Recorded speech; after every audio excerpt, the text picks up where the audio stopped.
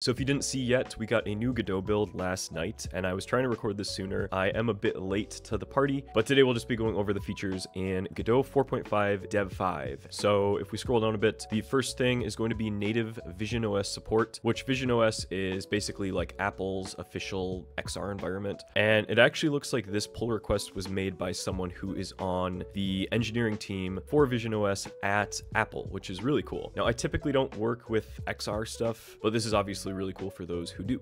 Next up, we got a really exciting one. This is going to be abstract classes for GDScript, which is something that we haven't had yet and is going to be like absolutely amazing. So you make a new abstract class now with the abstract keyword, and then obviously just define your class name and what it extends from. If you don't know what an abstract class is, I'll be doing a video on this when we actually get into the stable release. So it should be pretty soon here, but be on the lookout for that. I'm extremely excited for this feature though. This is going to be super helpful. We next have the shader baker option for exports, and this is going to massively speed up your shader compilation times. So the example they give us here is that on some Apple devices, we have over a 20 times decrease in load times for the third person like official demo, which is absolutely insane. So obviously they do mention like it's going to take a bit more time to export your build, and the build size will actually have a larger size on your disk, but I think that's completely worth it if you're going to speed up load times by like over 20 times. I think that's absolutely insane. Now again, they only mention the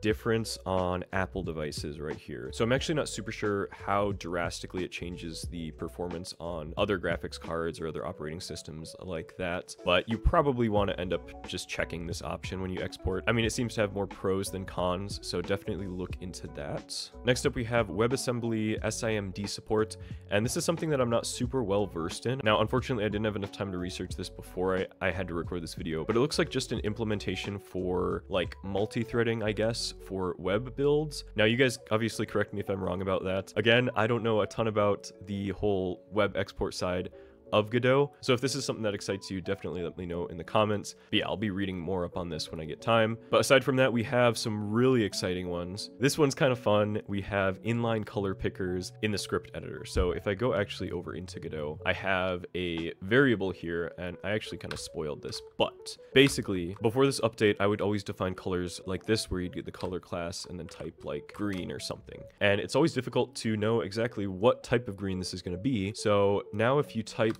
the constructor for a color, it gives you this little box, and you can just pick a color directly from here, which is absolutely insane. And most of the time for like your actual games, you're going to want to be referencing a color from a palette, which I just realized you can actually do that with the swatches feature that we got a year and a half or so ago. I think for game jams and stuff, just quick iterating, this is going to be so helpful. And then for all the 3D folks out there, we have some updates on rendering. So below we have some comparisons with this new SMAA turned off or on.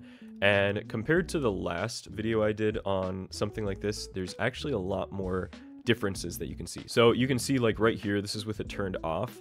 I'm going to zoom in right here, but you can see that we have some really like jagged lines around this scope here. And that's probably the most noticeable thing that this comparison shows, because if we switch over to this image with it turned on, it's way smoother. Looks a lot crisper, more smooth. Just generally a great feature for the 3D side of things. And we have some more examples here. This one's kind of weird because the style of the game is already pretty like pixelated and jagged. It's a bit more different, I guess. Like, I'm not sure which one I prefer, honestly. And then we have another example here comparing the bent normal maps, which is also just a really crazy improvement. So you can see that here, everything honestly looks pretty bland compared to this one.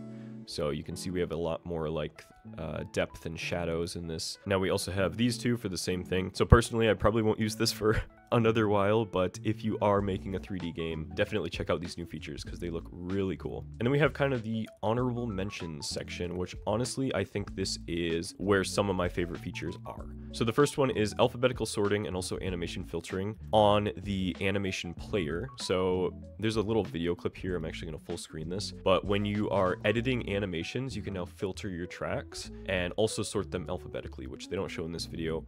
but that is so helpful for larger animations and stuff. And then my all-time favorite feature is actually this one. So we have property hint input name, which is basically a new option for custom export types. So if you don't know what custom export is, it basically offers so much more flexibility than just regular @export. And I have a whole video on it if you want to check out all the possibilities for export custom, except this new one. But basically this new one is super cool. I'm not sure where I'm going to use it, so I still have to kind of figure that out. I'm actually going to just hit enter here so you guys can see the whole thing. This will export a selectable input action. Input actions, again, just directly from your project settings. And for now, I'm just going to leave the property hint blank. But when I click on my exported property here, you can see I just have a drop down and I have my example input, which is again the input I've defined in my input map. Now, if you want to also include the built-in actions, you simply have to put in the show built-in property hint, and this will allow you to select any input action from your project,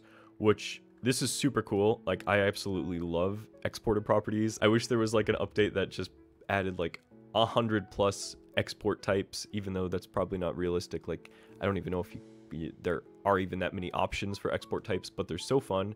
I don't know why they're so fun. I just love them. And realistically, I don't know when I'm going to use this. Maybe it'll be fun for like a local multiplayer input selection or something. I still have to think about that. But yeah, always cool to see these like export features. I really love them. And then another really quick one, we got the quick load button back. So this one was kind of disappointing for me initially because there was a build, I forgot which one it was, where you would go to export a resource like this, and you guys probably know about the quick load menu that I always talk about, but we had this icon for a bit that was the quick load icon, so you don't have to drop this down, and it got removed right after it got added. So what's happened now is it's been changed a bit so that the quick load icon is only going to show when this box is empty. So we can quick load something in, but as soon as we fill up this property, the quick load icon disappears, which I actually like. I think that's a really great way to kind of balance out cluttering the UI versus offering that like quicker way to do loading. And then apart from that, we have some just general bug fixes and a couple smaller improvements. And it, like always, if you want to see all the changes, you can go to the interactive changelog.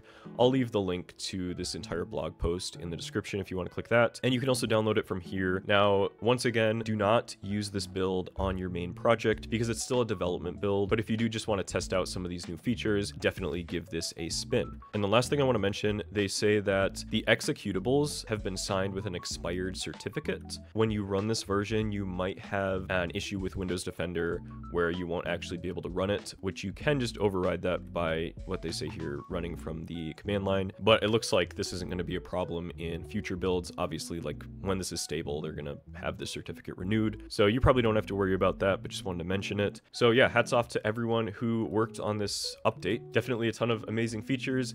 Hoping we get a few more really cool ones before we get into feature freeze, and super excited for the stable release. If you want to check out the previous development build updates I've done, again, there's the playlist, which will be in the card above. But thank you so much for watching the video. Hope you have a great week, and I will see you guys in the next one.